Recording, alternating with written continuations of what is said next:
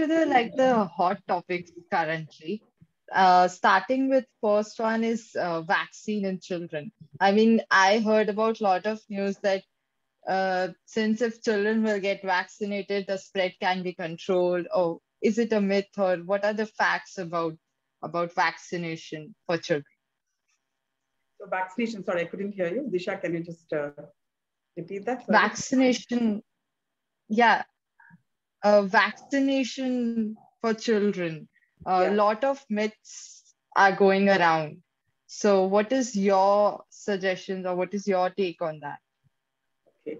So unfortunately, in, vaccination in children is not yet been rolled out, especially in, we don't have it in Tamil Nadu as well. Like, we're just looking at probably by the end of September, maybe, or mid-September, we would like to get vaccines.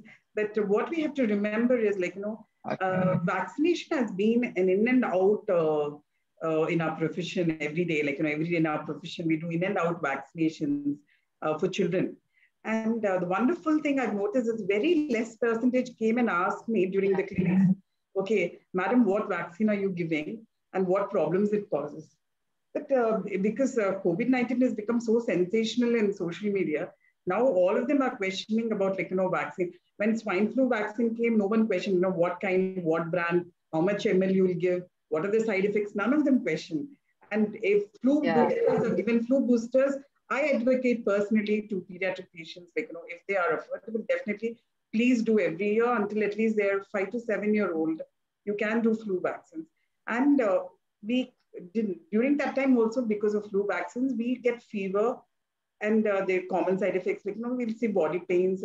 Actually, this is the response of the body response to the vaccine. So that means it's a good sign if patients are getting fever, if they have a bit of swelling or if they have a body pain, it's a good sign. It is showing that the vaccine is working and patients are developing immunity to it. So we are going to develop antibodies. But now when COVID has come and when they're saying we found vaccines, then people are really worried, is it going to cause a big problem? Because I think one of the things that came across through the world is the fear about vaccines and the different vaccines. Especially we had to rush the vaccine production in a short time. Yeah. All of us were worried. In fact, our health professionals at the start, we were worried.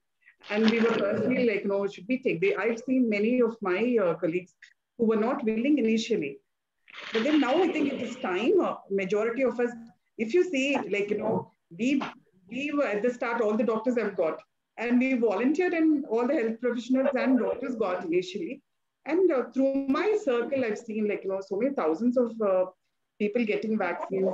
They're all fine. So you have to take an example of how many people are getting problems and how many do you personally know who've called you up and told yeah, we've got problems. I would be, there are a couple of vaccines in India that have been approved and they'll be out soon. But if we have one, we should go ahead and give our children. And because that is the only way we can now prevent the large scale of, the super spread that is happening with COVID-19. So that is the only way we can prevent as long as we vaccinate everyone. So my end point is about vaccinations is please don't become paranoid and about which brand or which one. Yes, you should work out what is the percentage and how much what is the efficacy of the vaccine. But by now, by and large, now you have a proof that in the second wave especially that people who have vaccinated with in the first round, where even though there are some people who had an infection with COVID even after vaccine, but they were only mildly. They came up only with mild symptoms. Yeah. So you see the majority of patients who became very, very sick are the people who did not get vaccinated. And sadly, even among health professionals, we've had incidents. Majority of them, if you look at the end of the day, it was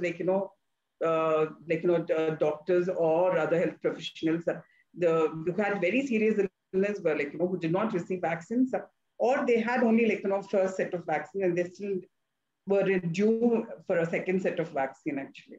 So second dose of vaccine, I mean.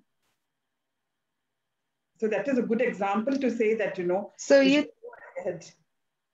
We should go ahead and get our children vaccinated as soon as the vaccines are available throughout India.